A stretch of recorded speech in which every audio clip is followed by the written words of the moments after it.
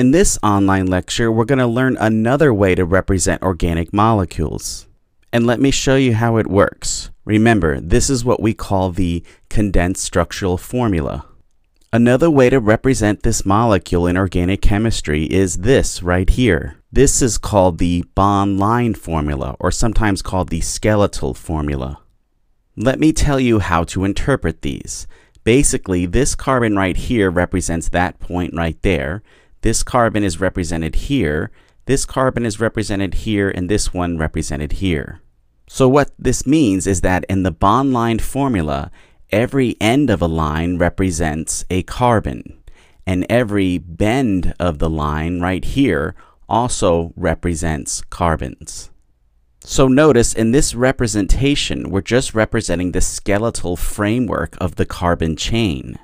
And in organic chemistry, the bond line formula is so valuable to us for two reasons. One, your professor on your exam may represent molecules in this format, so of course we have to know how to interpret them. And two, remember, in order to master organic chemistry, you have to do a lot of organic chemistry problems, which means drawing out huge organic molecules to do your homework could be very time-consuming. Using the bond line formula, we can quickly represent a molecule on the fly. And in a lot of cases, all we really need to know is the carbon framework to get to a particular answer in organic chemistry. So to make sure you have this skill, let's look at a sample problem here. This one is asking us to provide the condensed structural formula for this particular compound in the bond line formula. Now remember what we said, every end point and every bend point is a carbon. So we would interpret this as one carbon right here, a second carbon here, a third carbon here, a fourth one here, and then we have an OH. So what that means, below we would put carbon 1, carbon 2, carbon 3, carbon 4. And carbon 4 happens to be directly connected to an OH, and that's how we interpret it. Now don't worry about the spaces here. I'm leaving room for filling in the hydrogens to finish this thing off. However, let's put some more stuff in here. Notice carbon 3 is doubly bonded to an oxygen. So let's put that on our carbon 3. Now the remaining thing here to do is to fill in those hydrogens.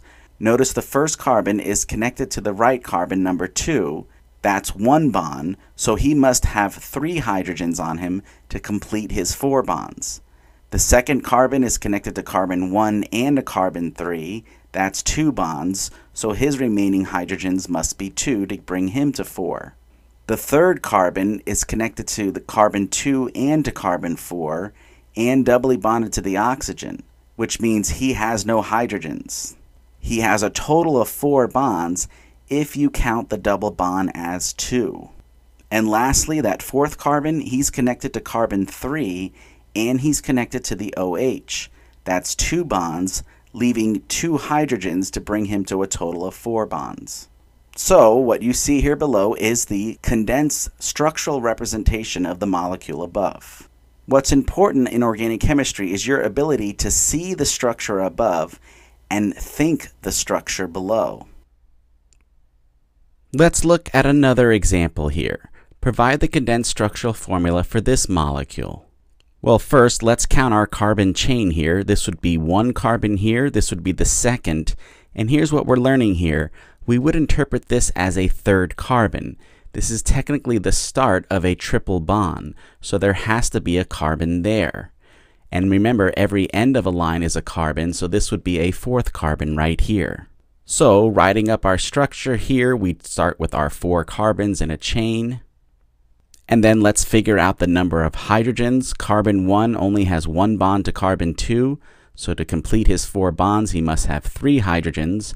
Carbon 2 is connected to carbon 1 to the left and 3 to the right, giving him 2 more extra bonds, therefore he'd be CH2. Carbon 3 is where we start the triple bond, so let's put that there like this.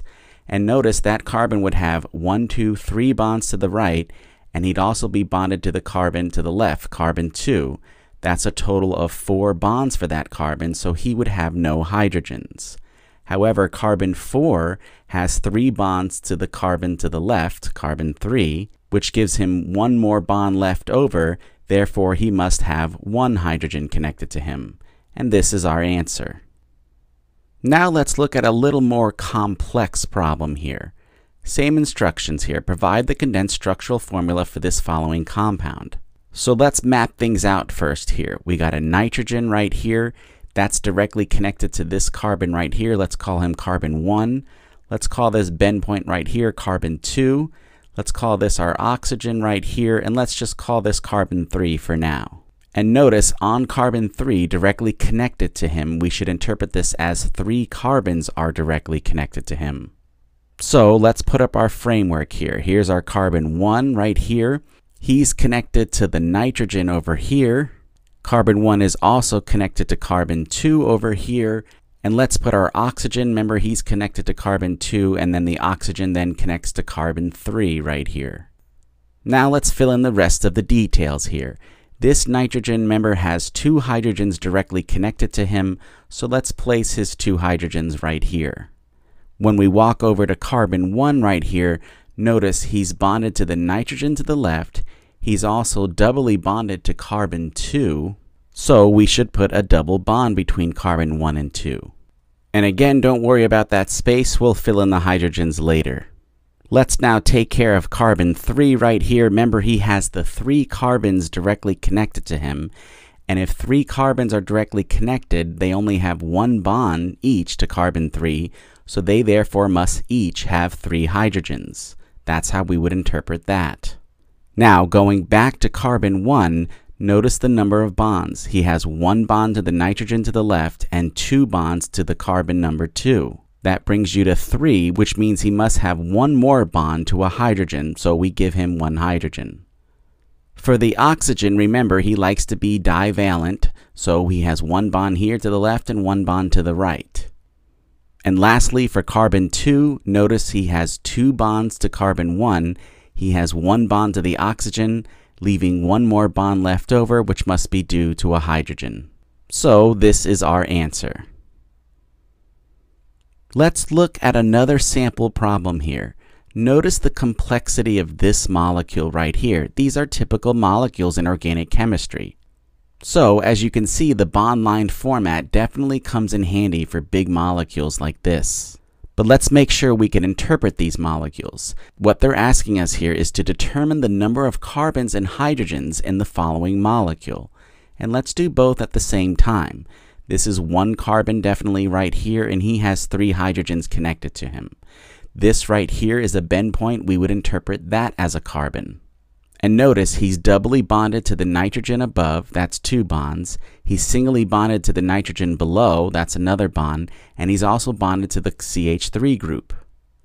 That's a total of 4 bonds, so that means this carbon has no hydrogens connected to him. That's a very important skill for us to pull off. Let's do it to the rest of the carbons in this molecule. For instance, this would be another carbon within the molecule. Would he have any hydrogens? Well, remember, he's doubly bonded to the nitrogen above, that's 2 bonds. He's bonded to the nitrogen to the left, that's 3. And he's also bonded to this carbon over here, that would be 4, so he has no hydrogens. But now let's look at this carbon right here. He's connected to the doubly bonded carbon above, that's 1 bond. He's also connected to the nitrogen below, that's 2, which means he must have 2 hydrogens to complete his 4 bonds.